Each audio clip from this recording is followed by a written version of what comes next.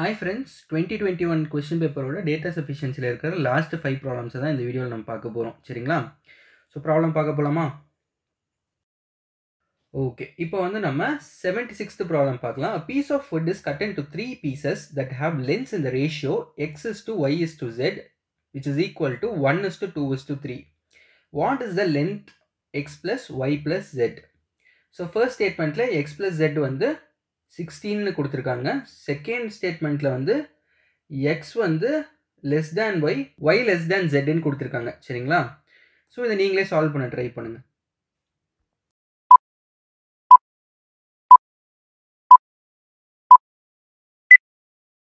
இப்போ இந்த ப்ராப்ளமோட சொல்யூஷன் பார்ப்போமா? நம்ம கிட்ட என்ன கொடுத்துருக்காங்க? Piece of wood is cut into 3 பீசஸ்ங்கிறாங்க. அதாவது ஒரு பீஸ் ஆஃப் wood இருக்கு, அதை 3 பார்ட்டாக வந்து கட் பண்ணுறாங்க. சரிங்களா? ஸோ அப்படி கட் பண்ணுற பார்ட்டோட ரேஷியோ நமக்கு கொடுத்துருக்காங்க. என்னன்னு கொடுத்துருக்காங்க? X is to Y is to Z வந்து 1 is to 2 is to 3ன்னு கொடுத்துருக்காங்க. சரியா? ஸோ எப்பவுமே ரேஷியோனா எப்படி எழுதணும்னு சொல்லியிருக்கேன்? எக்ஸு 2x 3x இல்லையா? ஸோ நம்மக்கிட்ட ஃபர்ஸ்ட் ஸ்டேட்மெண்ட்டில் என்ன கொடுத்துருக்காங்க அப்படின்னா எக்ஸ் ப்ளஸ் ஜெட் வந்து 16ன்னு கொடுத்துருக்காங்க இல்லையா? ஸோ இது வந்து என்னது? எக்ஸு, இது வந்து ஒய்யு, இது வந்து ஜெட்டு. ஓகேவா? ஸோ அப்போ எப்படி எழுதலாம்? எக்ஸ் ப்ளஸ் 3xன்னு எழுதலாமா? Which is equal to 16. அப்போது 4x is equal to 16. X வந்து 4ன்னு நமக்கு கிடச்சிரும். சரியா? சரி, இப்போ வந்து நம்மக்கிட்ட என்ன கேட்குறாங்க? லென்த்து, அதாவது X plus Y plus jet வந்து நம்மக்கிட்ட கேட்குறாங்க. ஸோ அதை எப்படி எழுதலாம்? நம்ம வந்து எக்ஸ் ப்ளஸ் 2x ப்ளஸ் 3xன்னு எழுதலாமா? ஸோ அப்படின்னா டோட்டலாக என்ன? 6x வருமா? இப்போ 6 into 4 என்ன? 24 தானே? ஸோ அதனால் ஆன்சர் வந்து நம்மளால் ஃபஸ்ட்டு ஸ்டேட்மெண்ட்டை வச்சு நம்மளால் கண்டுபிடிக்க முடியுது இல்லையா? செகண்ட் ஸ்டேட்மெண்ட் வந்து x less than y less than ஜெட்னு கொடுத்துருந்தாங்கன்னா அதில் என்ன யூஸு? ஸோ ஒரு யூஸும் கிடையாது. ஸோ அதனால் ஸ்டேட்மெண்ட் 2 வச்சு ஒரு யூஸும் கிடையாது. ஸ்டேட்மெண்ட் 1 வச்சு நம்மளால் கண்டுபிடிக்க முடியும். அப்படின்னா என்ன எழுதணும்? ஏ ஆப்ஷனை சூஸ் பண்ணணும். சரியா? அதாவது statement 1 alone is sufficient to answer the question. ஓகேவா? சரி, நெக்ஸ்ட் ப்ராப்ளம் போகலாமா?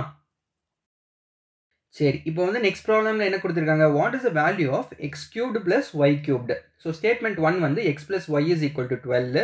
ஸ்டேட்மெண்ட் 2 வந்து X minus Y is equal to 8. So நீங்களே சால்வ் பண்ணுங்கள்.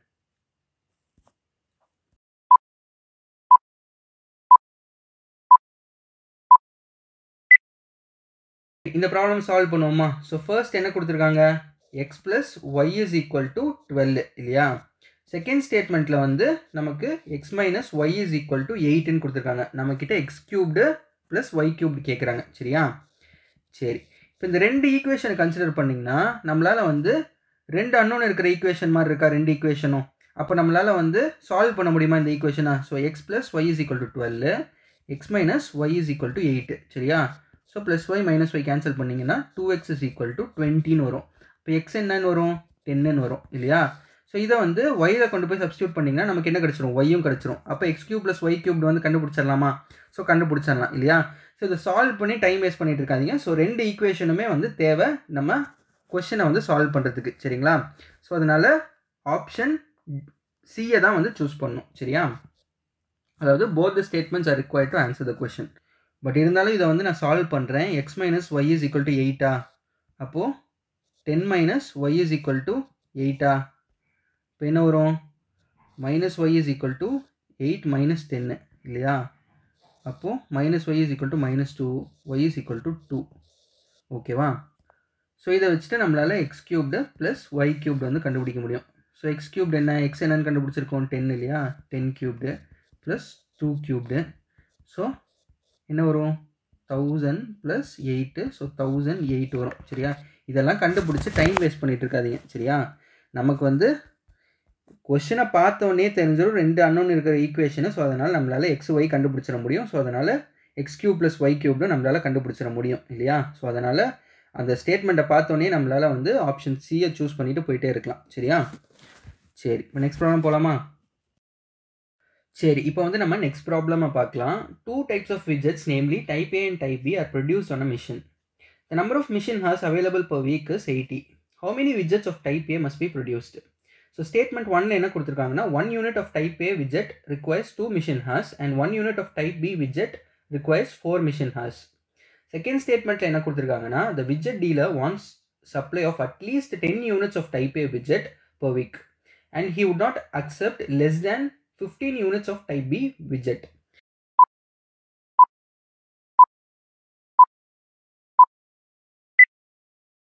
சரி, இப்போ வந்து இந்த ப்ராப்ளமை நம்ம சால்வ் பண்ணுவோமா? ஸோ ஃபர்ஸ்ட் வந்து நம்ம கொஸ்டின் அண்டர்ஸ்டாண்ட் பண்ணிக்கலாம். 2 டைப்ஸ் ஆஃப் விட்ஜெட்ஸை வந்து ஒரு மிஷினில் ப்ரொடியூஸ் பண்ணுறாங்க, ஏபின்னு சொல்லிட்டு. சரிங்களா? விட்ஜெட்ஸ்னா பேசிக்கலாக வந்து சின்ன சின்ன கேஜெட்ஸை தான் விட்ஜெட்ஸ்ன்னு சொல்லுவாங்க. சரிங்களா?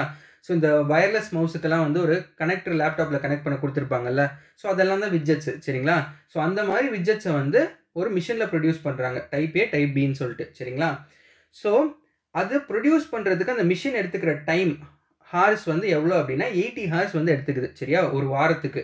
ஸோ அதுதான் வந்து செகண்ட் லைனில் கொடுத்துருக்காங்க. அந்த number of machine hours available per week வந்து 80 ஹார்ஸ். சரிங்களா? ஸோ நம்மக்கிட்ட என்ன கேட்குறாங்க அப்படின்னா how many widgets of type A must be produced. சரிங்களா? டைப் ஏ விட்ஜெட்ஸ் வந்து எவ்வளோ ப்ரொடியூஸ் பண்ணணும் அப்படின்ற மாதிரி நம்மக்கிட்ட கேட்குறாங்க. சரிங்களா? ஸோ இங்கே 2 ஸ்டேட்மெண்ட் கொடுத்துருக்காங்க. 1 unit of type A widgets requires 2 machine hours and 1 unit of type B widget requires 4 machine hours.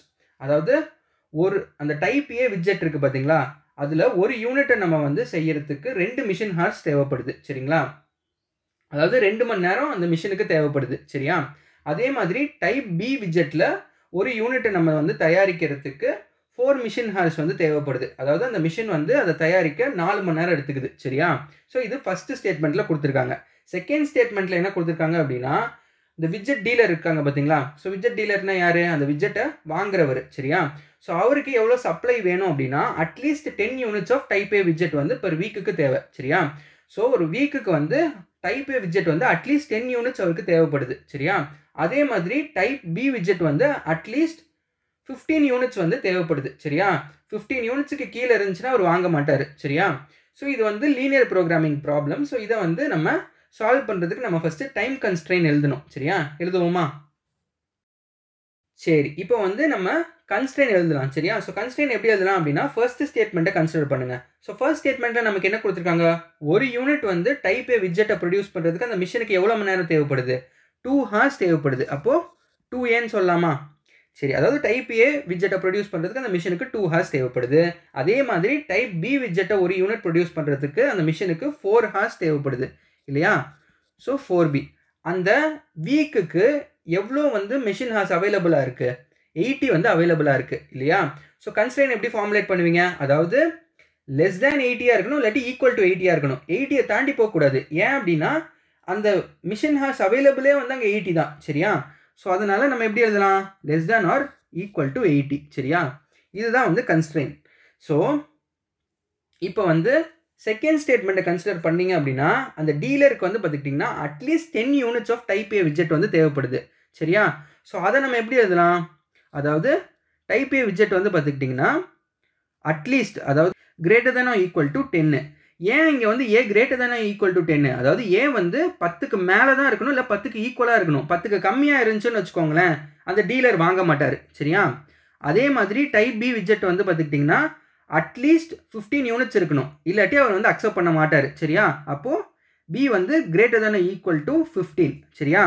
அதாவது 15க்கு மேலே இருக்கணும், இல்லாட்டி 15க்கு ஈக்குவலாக இருக்கணும். அதுக்கு கீழே இருந்துச்சுன்னா அக்செப்ட் பண்ண மாட்டார். சரியா? ஸோ இதெல்லாம் தான் வந்து கன்ஸ்ட்ரெயின். இதெல்லாமே நம்ம ஃபார்முலேட் பண்ணி எழுதியாச்சு. சரியா?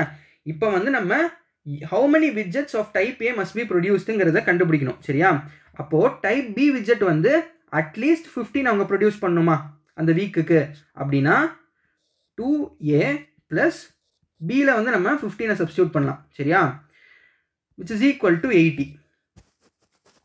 ஸோ இங்கே 2A plus 60 is equal to 80. அப்போ என்ன சொல்லலாம்? 2A is equal to 20. அப்போ ஏ வந்து 10. சரியா?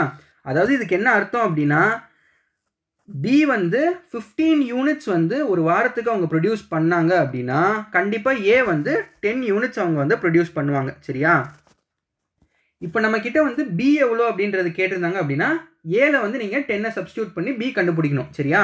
அதாவது நம்ம அட்லீஸ்ட் வந்து 15 யூனிட்ஸ் வந்து பி ப்ரொடியூஸ் பண்ணுறாங்க அப்படின்னா கண்டிப்பாக ஏல வந்து 10 யூனிட்ஸ் வந்து ப்ரொடியூஸ் பண்ணணும் அப்படிங்கிறத நம்ம கண்டுபிடிச்சிருக்கோம். சரியா? ஸோ இதுக்கு இதுதான் மீனிங்கு. ஸோ நீங்கள் கேட்கலாம், இது இன்இக்வாலிட்டியெல்லாம் இருக்குல்ல ப்ரோ, இது எப்படி வந்து சால்வ் பண்ணுறீங்க அப்படின்னு நீங்கள் கேட்டிங்க அப்படின்னா இது வந்து லீனியர் ப்ரோக்ராமிங் ப்ராப்ளம். சரியா? ஸோ கன்ஸ்ட்ரெயின்ஸ் எல்லாம் இப்படி தான் ஆக்சுவலாக ஃபார்முலேட் பண்ணணும். இதோட அட்வான்ஸ்டு இதெல்லாம் நீங்கள் படிக்க தான் போகிறீங்க. சரிங்களா? எம்பிஏ வந்து படிப்பீங்க, இல்லாட்டி சில பேர் வந்து ஆல்ரெடி படிச்சுட்டு தான் வந்திருப்பீங்க. சரியா? ஸோ அதனால் இந்த ப்ராப்ளம் தெரிஞ்சு அதை அட்டன் பண்ணுங்கள், இல்லாட்டி இதை விட்டுட்டு நிறைய ஈஸியான ப்ராப்ளம்ஸ் எல்லாம் நம்ம பார்த்தோம் இல்லையா, ஸோ அதை அட்டன் பண்ணுங்கள். ஓகேவா? ஸோ இதுக்கு வந்து என்ன ஆன்சர் அப்படின்னா 2 ஸ்டேட்மெண்ட்டுமே வந்து தேவைப்படுது. ஓகேவா? ஏன்னா 2 ஸ்டேட்மெண்ட்டை வச்சு தான் நம்ம என்ன பண்ணோம், கன்ஸ்ட்ரெயினை வந்து ஃபார்முலேட் பண்ணோம் இல்லையா. ஸோ அதனால் 2 ஸ்டேட்மெண்ட்டுமே தேவை இந்த கொஸ்டினை ஆன்சர் பண்ணுறதுக்கு. ஸோ ஆப்ஷன் சி தான் நீங்கள் வந்து டிக் பண்ணணும். சரியா?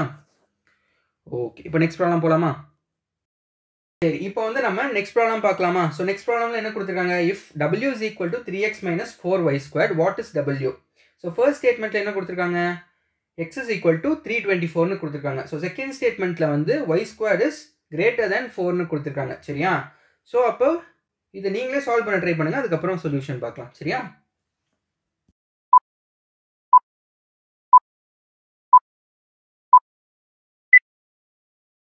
சரி, இந்த ப்ராப்ளமோட சொல்யூஷன் வந்து பார்க்கலாமா? ஸோ நம்மக்கிட்ட என்ன ஈக்குவேஷன் கொடுத்துருக்காங்க, w is equal to 3x minus 4y squareனு கொடுத்துருக்காங்க இல்லையா.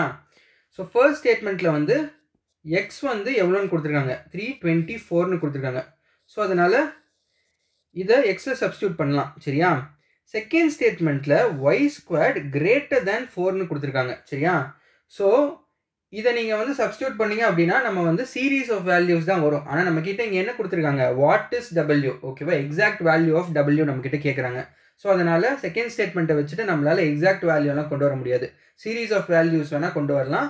ஸோ அதை இங்கே கேட்கல. ஸோ அதனால் 2 ஸ்டேட்மெண்ட்டுமே நம்மளால் வச்சு ஆன்சர் பண்ண முடியாது. சரியா? ஸோ அதனால் ஆப்ஷன் டியை தான் நீங்கள் சூஸ் பண்ணணும். சரியா? ஓகே, நம்ம 2021 கொஸ்டின் பேப்பரோட டேட்டா சஃபிஷியன்சியில் லாஸ்ட் ப்ராப்ளம் பார்க்கலாம். So what is the value of X? சரியா? ஸோ இதான் நம்மக்கிட்ட கேட்ட கொஸ்டின். ஸோ ஃபர்ஸ்ட் ஸ்டேட்மெண்ட்டில் என்ன கொடுத்துருக்காங்க அப்படின்னா X and Y R unequal even integers, X by Y is an add integer. So second ஸ்டேட்மெண்ட்டில் என்ன கொடுத்துருக்காங்க அப்படின்னா X and Y are both even integers, each is less than 10 and the product of x and y is 12. சரியா? So இந்த 2 ஸ்டேட்மெண்ட்டை வச்சு நீங்களே solve பண்ண try பண்ணுங்க.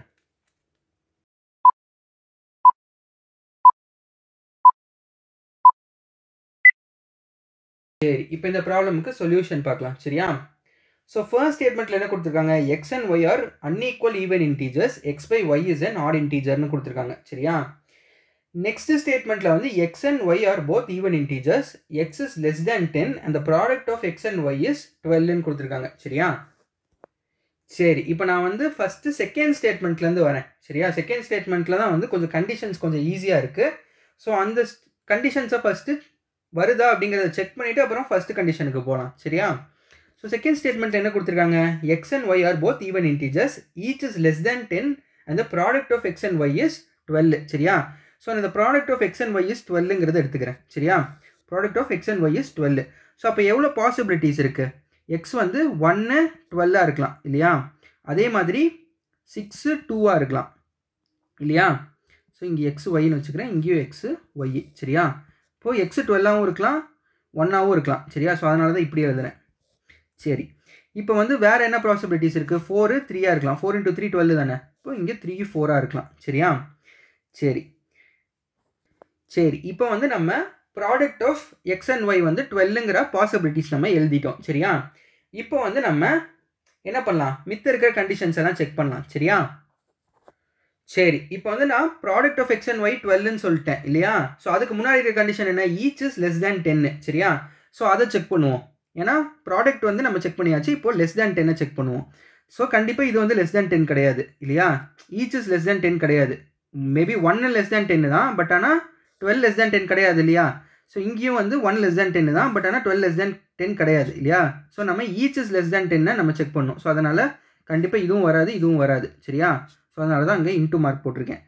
நெக்ஸ்ட்டு வந்து இது ரெண்டும் ஆக்சுவலாக வரலாம். சரியா? இது ரெண்டும் அந்த லெஸ் தேன் 10 கண்டிஷன் படி வரலாம். சரியா?